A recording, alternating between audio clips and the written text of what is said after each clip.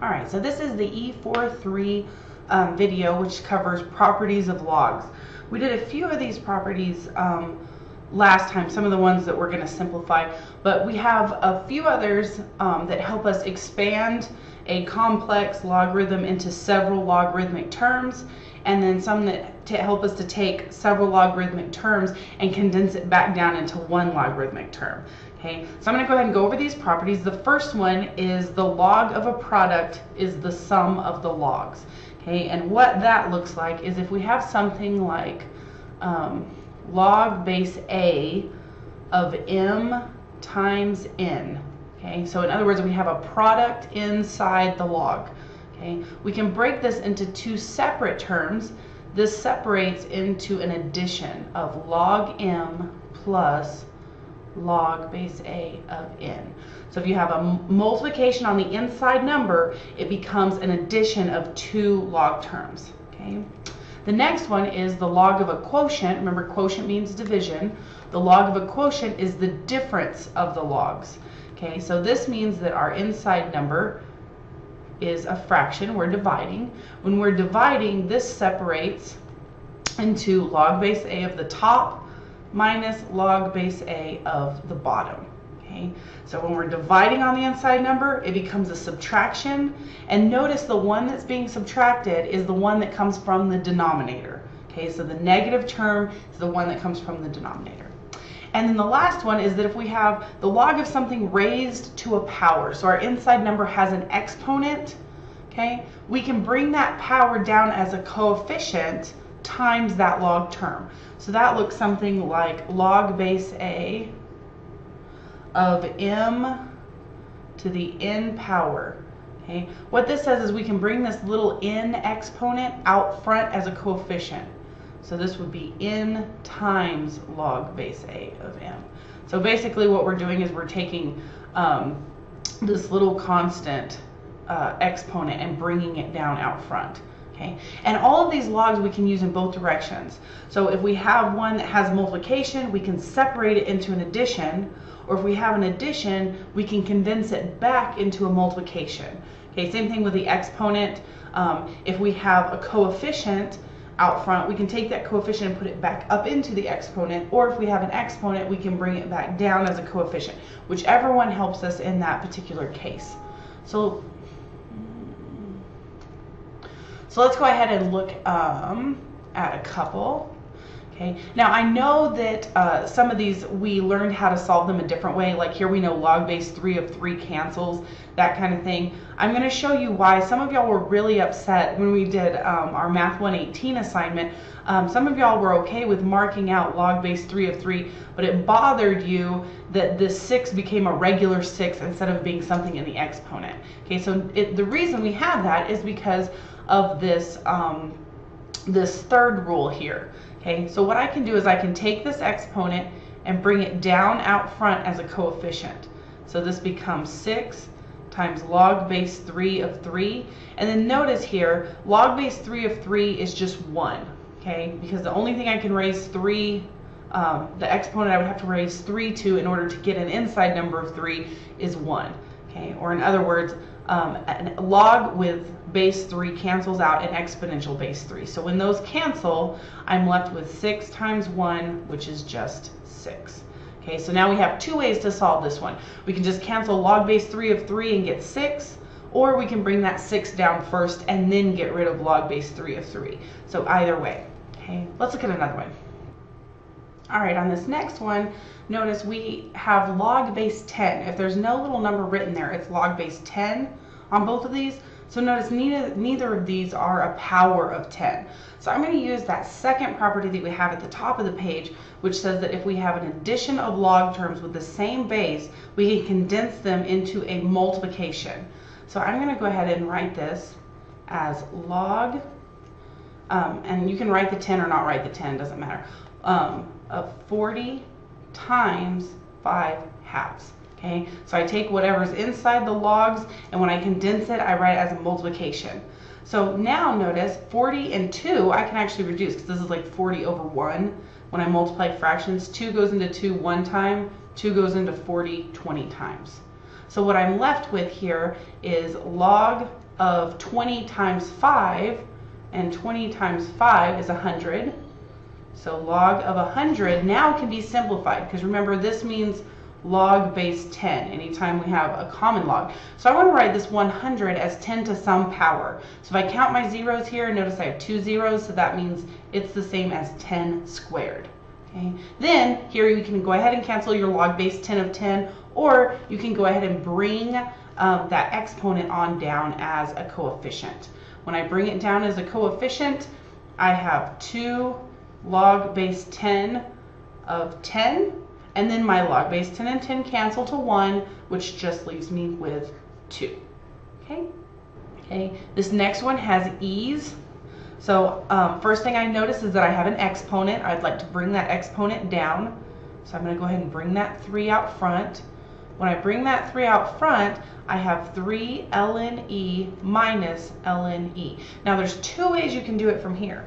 We know the ln e's will cancel. That's how we've solved it before. Those are inverse functions, those cancel. So this term I would just be left with 3. This term I would be left with the 1 that's in my exponent. 3 minus 1 is 2. Okay, since we've already done that method, I'm going to show you another method.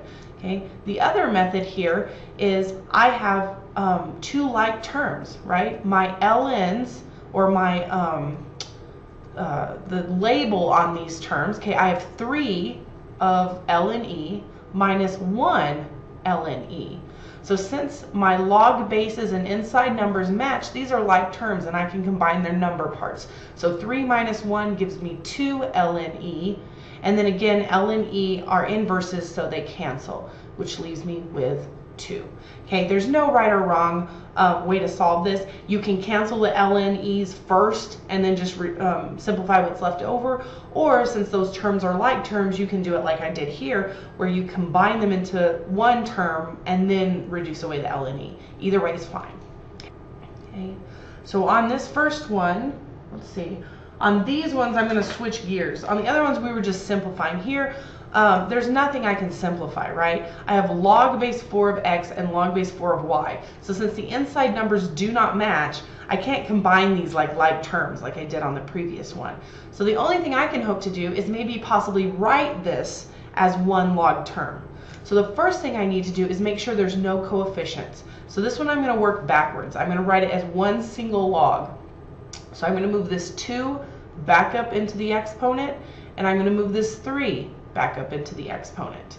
Okay, so when I do that, I will have log base 4 of x squared minus log base 4 of y to the third. Okay, so now I have 2 log terms without coefficients, so I can go ahead and write them as 1. So notice here I have a subtraction. If I have 2 terms being subtracted, that means that I can condense it into a division on my inside term, or quotient.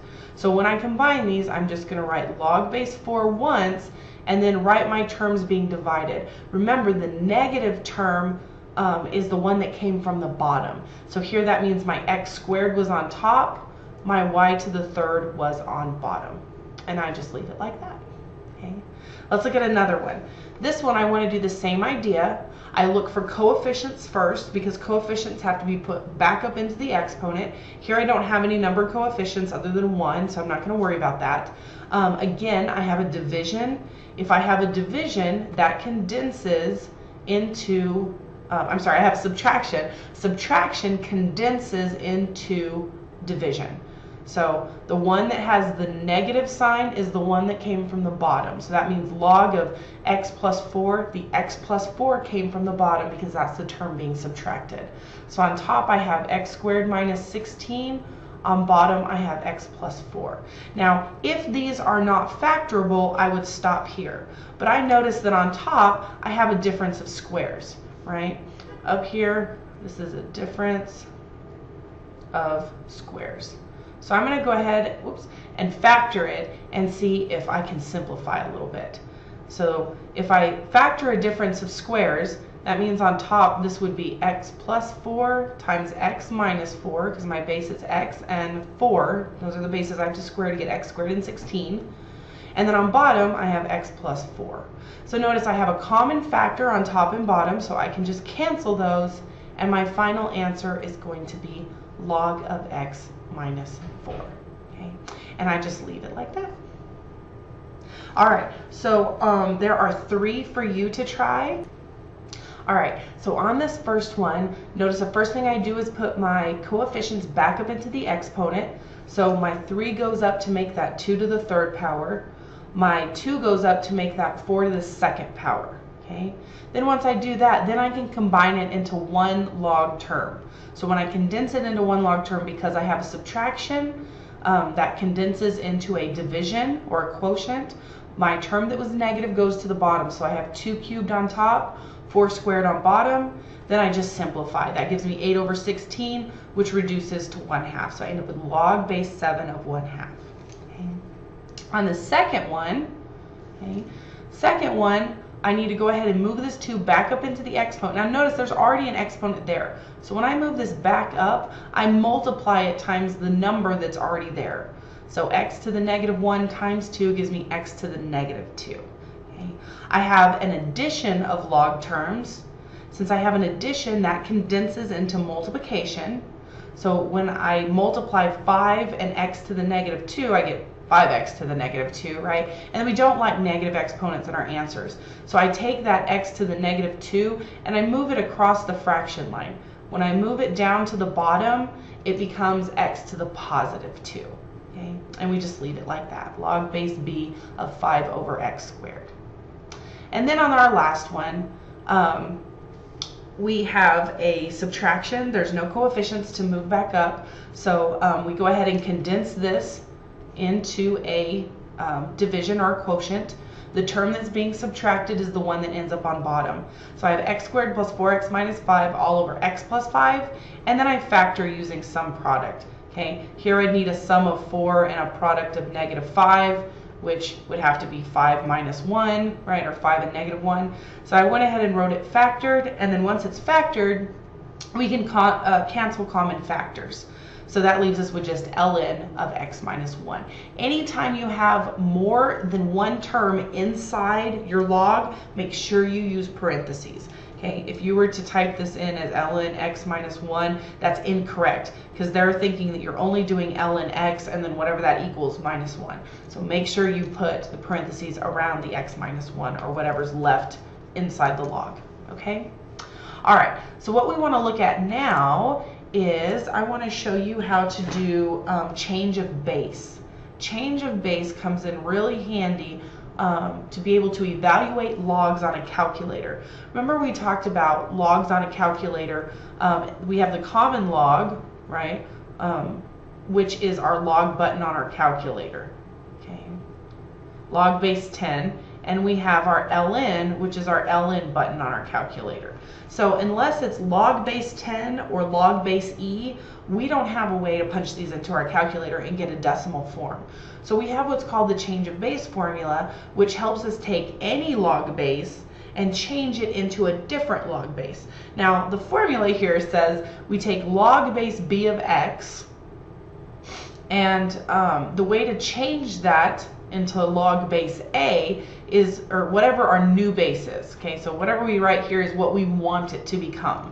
Okay, so if we want to change it to log base a, we do log base a of our original inside number, okay, divided by log base b of our original base.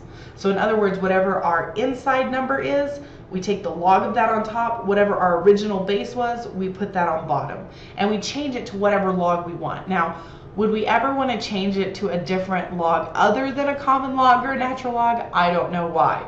But I do know that we would like to change it to a regular log or an ln so that we can use our calculator. So I'm going to rewrite this a little bit. Instead of using log base a, I'm going to say we could change this into the common log, log of x over log of b, or we could change it to the natural log by doing ln of x over ln of b. Now it doesn't matter which button you choose. If there's one that's easier to access on your calculator, I suggest you use it. If you do log x divided by log b or ln x divided by ln b, you'll get the same answer either way. Just make sure you do the same button on top and bottom of your fraction, otherwise you won't. Okay, so let's look at some examples.